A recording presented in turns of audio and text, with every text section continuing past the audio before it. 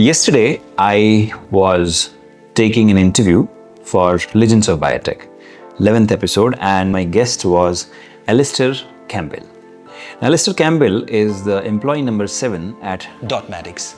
Now, this company got acquired recently by Siemens. And Siemens is again a very big company.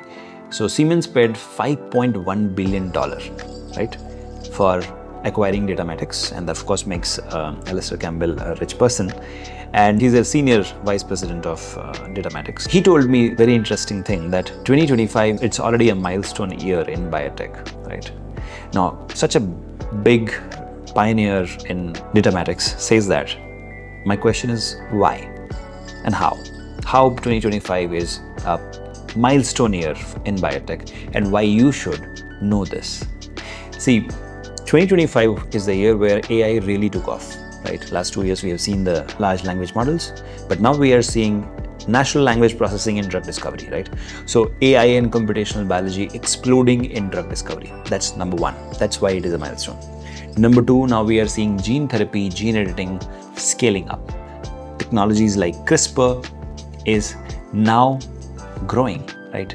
Now there we have better delivery systems like viral and non-viral delivery systems for CRISPR as well. Then we are seeing the RNA and self-replicating RNA, that is sRNA platforms emerging. So new biotech partnership is happening now, Novo Nordisk, Replicate Biosciences. They are coming up with sRNA for metabolic diseases and obesity, right? Then on the top of it, we are seeing RNA and self-replicating platforms emerge. Cellular therapies, CAR T-cell therapy coming up.